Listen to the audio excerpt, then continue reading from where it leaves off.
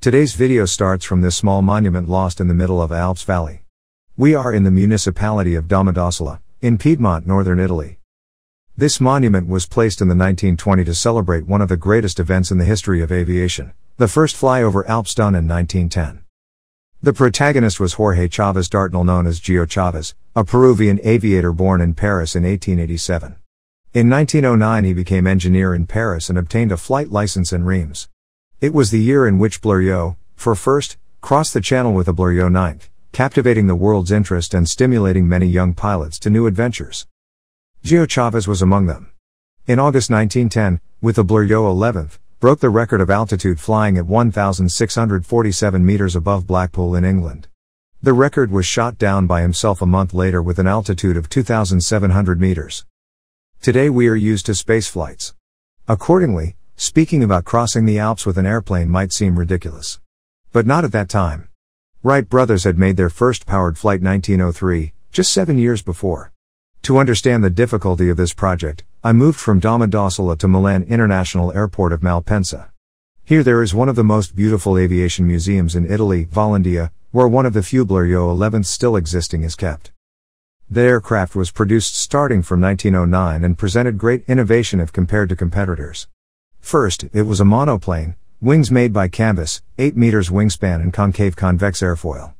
The 7 meters long fuselage was a single wooden beam partially covered in canvas. For the first time there was an amortized landing gear. The weight of the plane was 345 kilos when empty. Rudder was for the first time controlled by pedals. The vertical stabilizer was part of the empennage. It was equipped with a single 50 horsepower rotary gnome engine with a top speed of 90 kilometers per hour. This engine with minimal revisions remained in use until 1918. Becoming the great protagonist of the aerial duels of First World War. The technological advancements of this aircraft are even more evident if we compare Bleriot with this Caproni CA-1. They were contemporary. It was a balsa and canvas biplane equipped with a 25 horsepower engine. Now, let's come back to 1910, the year of Geo Chavez's records. That year, the Italian Air Club created a contest for the first fly over the Alps. 8 pilots had already attempted the flight without success. On September 23, 1910, Geo Chavez took off from Brig, in Switzerland, and flying over the Simplon Pass, he reached Italy 51 minutes later. Unfortunately, during the landing in Domodossola, a structural problem caused the aircraft's wings collapse. The airplane fell from an altitude of about 30 meters. The accident was probably due to strong winds over the Flesjorn Glacier, and the high speed reached during landing.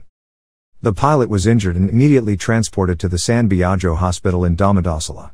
Here, he received the visit of the Italian Air Club's president, who officially declared him the contest winner. He died for hemorrhage 4 days later. His last words were "Arriba sempre arriba." Starting from these words, the famous Italian poet Giovanni Pascoli wrote, "He falls with his great soul, always climbing, and now he flies." Geo Chavez's adventure had a huge impact on media, inspiring generations of younger aviators that will attempt ever more brave ventures. Among them, for example, Cesare Suglia, that first crossed Italy 3 years later, always with a Bleriot XI. Alcock and Brown crossed the Atlantic Ocean in 1919.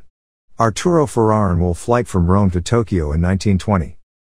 Leaving this abandoned monument in a field, I continue to think to this young boy that at only 23 years became a legend. After his death, he was buried in Paris at Père Lachaise Cemetery. In 1957 was repatriated as a national hero and buried in a mausoleum in the center of Lima. Today the Lima airport bears his name. Did you know this story? I hope you liked it. If you enjoyed this video, and want to hear from me again, please consider to hit that like and subscribe button before you go. Don't forget to visit my social networks. See you at the next video.